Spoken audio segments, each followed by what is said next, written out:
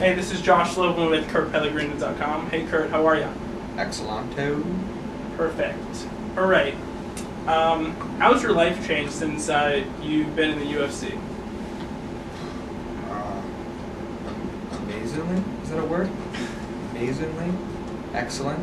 Great, I mean, UFC is it's my employer, I work for the UFC. I wake up every morning. A lot of fighters out there, that fight for different organizations. You don't know if they're going to be around today or if you're going to fight tomorrow.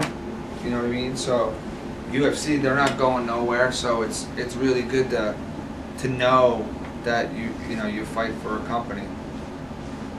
So it's changed my life. I have a house, family, everything because of that. So thanks to the UFC. Great. I know that there have been a lot of great parts about being a fighter, as you mentioned. But are there any downsides to the fighter lifestyle? You know what? The only part I really hate, to be honest with you, I don't even mind the week of cutting weight when you're at the fight. I really hate being away from my wife and my daughter. That's kind of the hardest thing, And I'm in the house with them every day, but I'm not.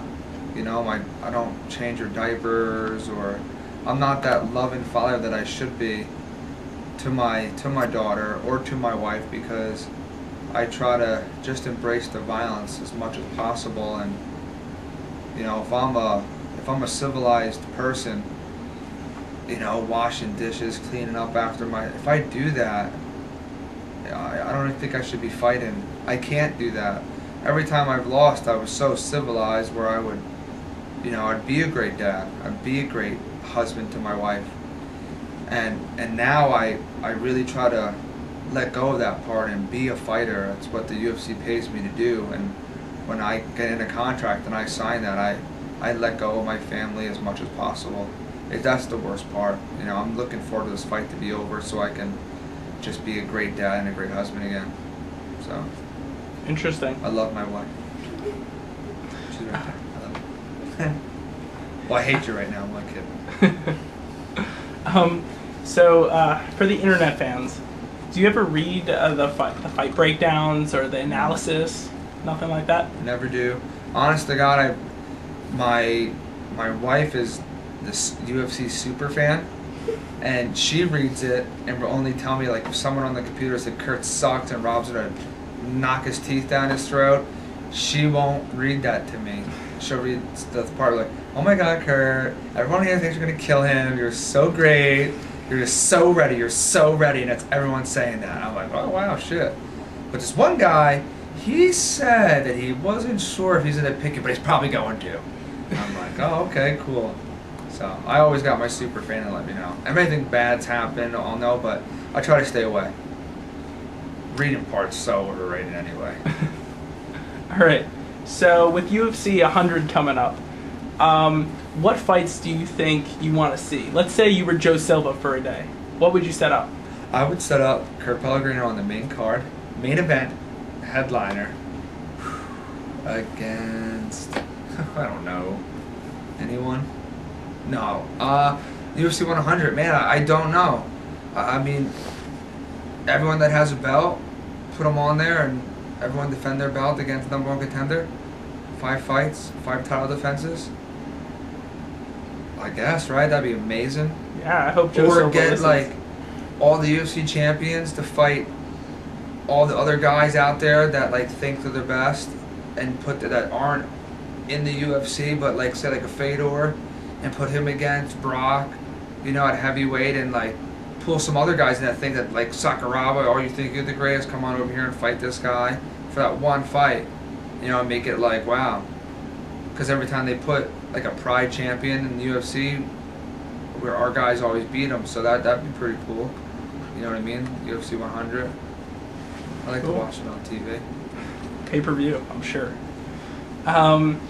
Alright, when you're in a fight, I know obviously you're thinking about the fight, but have you thought about something else? Not related directly to the fight? As I was fighting someone, it's funny you say that.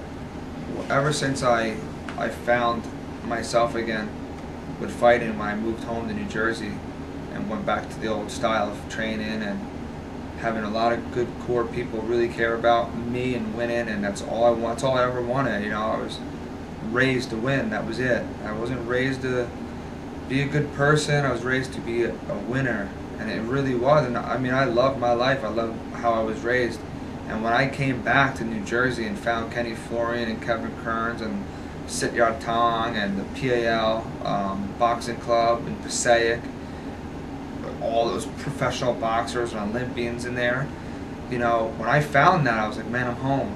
You know, and when I went and fought Tiago, all I remember is in the third round, when Tiago took me down, I was like, shit, my dad's going to be mad at me. I got taken down. And then when I was in his guard, I was like, oh yeah, Miguel used to hit me when I was on top of him, punching him. And I can remember myself saying those things. So I was punching him in the face and laughing like Miguel's going to be proud, because I'm punching this kid in the face. And the third round when he took me down, honestly, I said to myself, I can't let him finish this takedown. I have to roll. I promised my daughter before I went on that airplane to go to that fight. I promised my daughter in front of my wife. I didn't even let her know. I'm sure Priscilla didn't even know what I said to her. But I said, I'm not going to lose. I promise you, I will not lose. And I vividly remember myself saying that as I got thrown and I got back up to my feet. Then he had my leg. And I'm living in my wife's parents' house with my daughter. We were cramped. I wanted out. And I was against the cage. I go, I got to get off the cage. I want to buy a house. I got to buy a house. I got to provide for my family right now. I got to get out of this. And I got out. And I thank Kevin Kearns for those conditioning workouts. And I thank Kenny Florian for not giving a shit if I won or I lost. He wanted to see the best Kurt. And it happened. It worked. And every other fight I'm thinking about how much time's left. Oh my God, or I'm looking at the time, or I'm hearing the crowd. All I was doing was thinking about everything I've done. And I was in the best shape of my life. Tiago Tavares was the best shape of my life, and I believe this is the best shape now I'm in. So. All right. So recently a movie came out, the movie 300. Do you see it? Yeah, many times actually. Awesome. So, which three fighters would you want to make a 300 style stand-up with? Like, if you had to be in that movie, or in the real situation like that, who would you want with you? And that, Leonidas, just because how awesome he is. The guy with the one eye, that got his eye stabbed out. Remember? I don't know his name. I have no idea. That's the guy, though. And then the captain, when his son got killed, because he was definitely insane. I think I'd fit in perfect with those guys. The insane guys, great. Yeah, the crazier the better.